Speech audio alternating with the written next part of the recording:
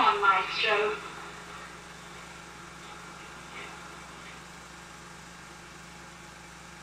These fields.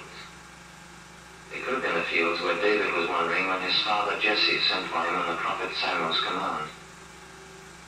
God had sent the prophet to Jesse, saying, I have provided me a king among his sons.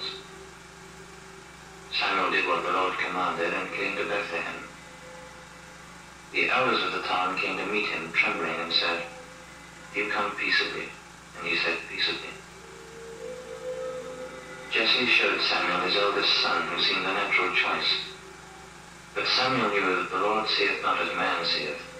For man looketh on the outward appearance, but the Lord looketh on the heart. And after Jesse had made 7 of his sons pass before Samuel, Samuel asked him if all his children were there. And Jesse answered, There remaineth yet the youngest, and behold, he keepeth the sheep.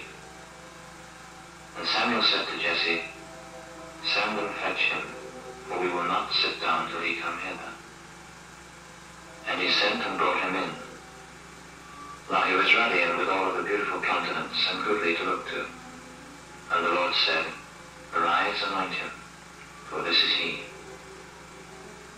And that is how David, the shepherd boy, was chosen to be king over all Israel, and how Bethlehem became great as the city of David.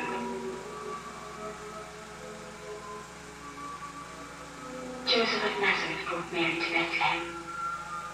It was a hard journey for a girl expecting a baby.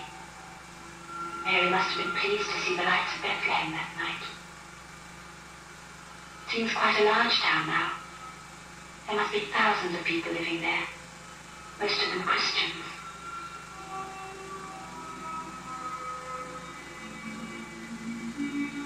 As we came nearer, we could see the Church of the Nativity high on the skyline, higher than the flat-topped Arab houses, higher even than the tallest cypress trees.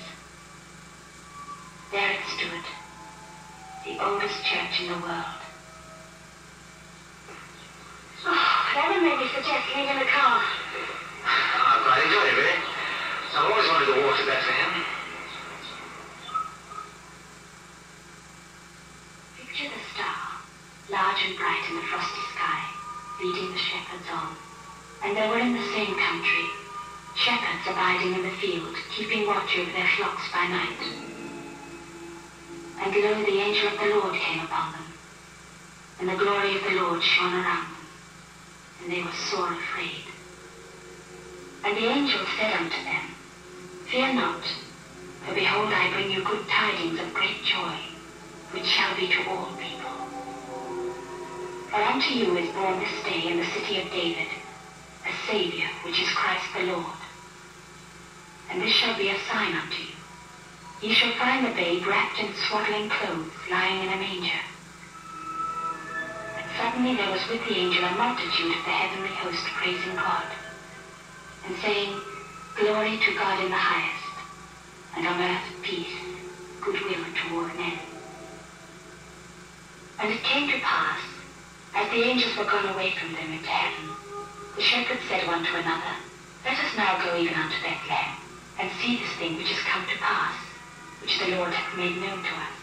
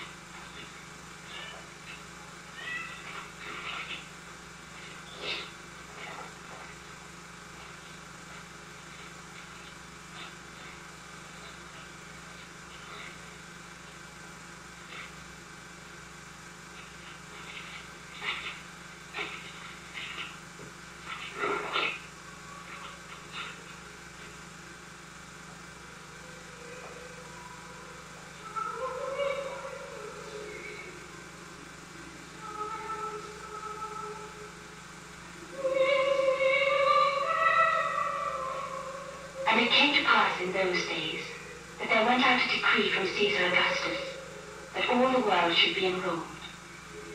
And this enrollment was first made when Quirinius was governor of Syria. And all went to be enrolled, everyone into his own city.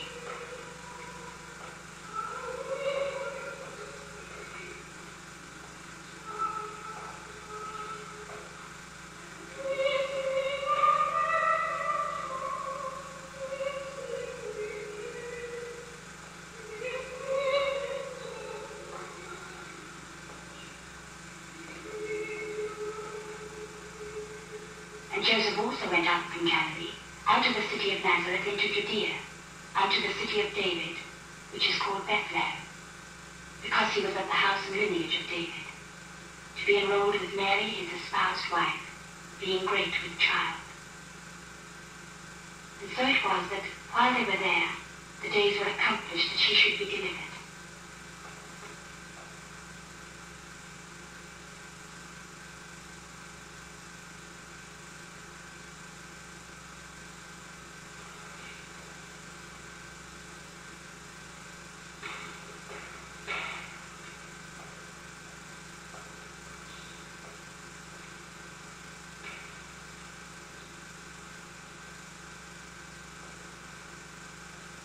She brought forth her firstborn son, and wrapped him in swaddling clothes, and laid him in a manger, because there was no room for them in the inn.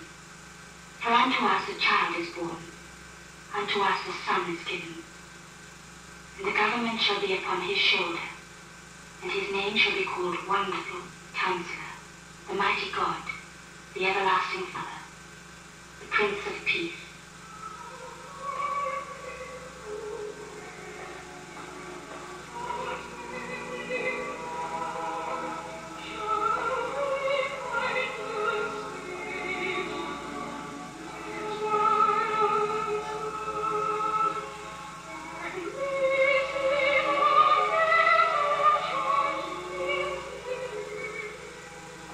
Mary kept all these things and pondered them in her heart.